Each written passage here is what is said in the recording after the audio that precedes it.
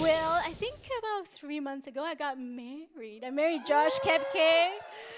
Yeah, it's been an awesome, adventurous journey, that's for sure, and fun one. So yeah, I'm getting adjusted to the Karen Kepke. I still can't Pastor sign Karen Karen Kepke. Wong Learn Kepke. it. Don't forget it.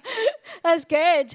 Well, again, Pastor Fari, thank you for that awesome message. I feel like there's so many points in there that we can unpack. But one of the things that really stood out to me is that part of encouragement. I feel like in this season, we all need that encouragement, and we might feel discouraged. And even the distinction between encouragement and flattery.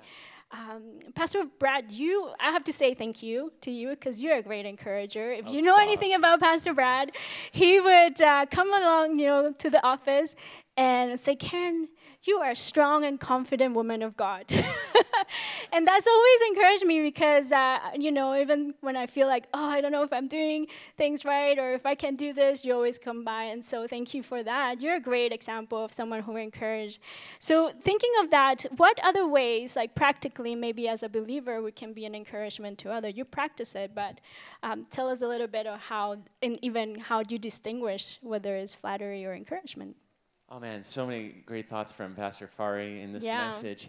And encouraging and flattery, they kind of sound the same, but I love what Pastor Fari said. It's for the purpose of placing courage inside of someone for them to do something good. It builds them up. Flattery doesn't build anyone up. And maybe you're thinking to yourself, am I actually encouraging them, or is this flattery? If you're building them up, it's encouragement.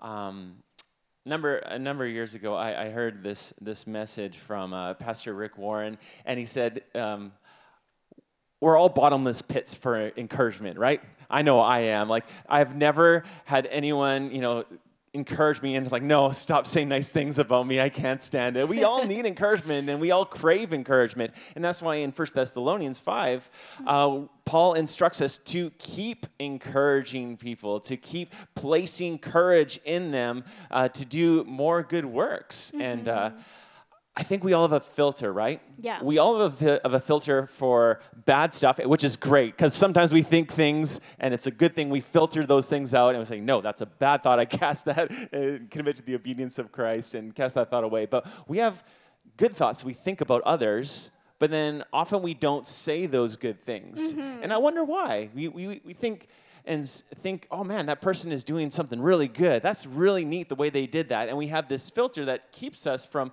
placing that courage into others. And I wonder what would happen if we removed the filter that we have for encouragement. That's so good. What happens if this week in your workplace you can remove that filter and see something like maybe God wants to use you to bring an encouragement to someone, even if they don't know Christ. Maybe that's a great connection to have that spiritual conversation that Pastor Fari mentioned. Absolutely. Speaking of spiritual conversation and conferencing, I was thinking about this. I mean, we are always surrounded in our office by believers, but I always think about how can we foster that spiritual conversation with people that perhaps don't know Christ? What would you do in order to spark something like that with someone that maybe are still yet to come to know Jesus?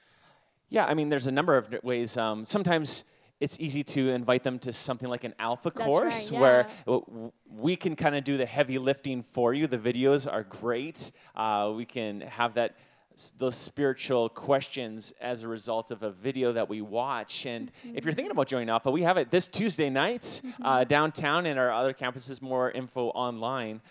But sometimes you don't want to get into an argument, right? That's right. And I think the very best way of sharing about Jesus is to just tell what he has done for you, what he's done in your life. And for instance, I can say, I've actually had kind of a rough year. But I'm so thankful that I have Jesus in my life, who has helped me, who's carried me through a really challenging time for us as a family. Without that, I don't know what I would have done.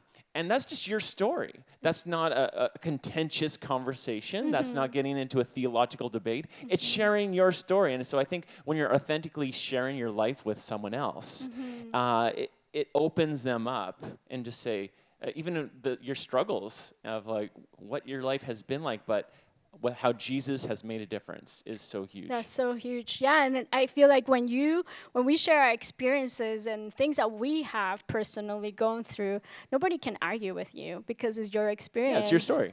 And then they see the fruit of that makes cause them to ask more questions, and then there's a bridge for that. Thanks for sharing that, Pastor Brad. And now that you mentioned, you had a bit of a intense year, and Pastor Fari said, like one of the points of helping each other grow spiritually is to look after each other. What are some of the things that you have experienced this year that you felt, wow, someone's looking after me, and just, it's like, give me two. Just like someone putting their hand on their shoulder, and what that meant for you in terms of like practically what they did. Yeah. Yeah, absolutely. I mean, without getting into it because we don't have time, but yeah, it's been a challenging season for us health-wise. We've had some health challenges in our family, and I think prayer is huge. People praying for you, and you can really feel those prayers. It's like Pastor Dave described it this way, like you're in a cocoon of prayer that you're better than you should be as a result of people praying for you. And it's so key having people in my life group and the staff, church family praying for you. You really do feel those prayers. And then practically give people food when they're going through a hard time. People will never say no to food. Food, if someone has a baby, give them food. If they're going through a hard time, give them food. Because when you're going through a hard time, the last thing you want to do is cook for some reason. That's good. It's a good, very practical way to do that. I think even that action means encouragement, right? Or a gift card or something. Yeah. It's like, I'm here with you. I might not, relate completely, but I'm here with you and I'm supporting you. And that's what encouragement is all about. Is looking at, actually, I'm geeking. I love studying the word. Encouragement means to give courage, but also in the Greek word, it means to give support. And so I feel like in our walk with God, not only we give support or give words of encouragement, but we can give support with action as well. Hey, we have just a few more seconds to go. Yeah. One last question is, like, we all talked about, and we heard about being challenged. I think that's very uncomfortable. To me, the word challenge is like, it's in your face. Right. But yet there's so much growth that can happen when someone challenges you. Can you tell us who or what God has used in your life to challenge you in your growing closer to Him? Oh man, so many people. I mean, staff, Pastor Dave and Cheryl for sure. Those are given. But I think personally, my wife. I've been married for 17 years, so I've had lots of opportunities for sharpening. Rebecca Bergman.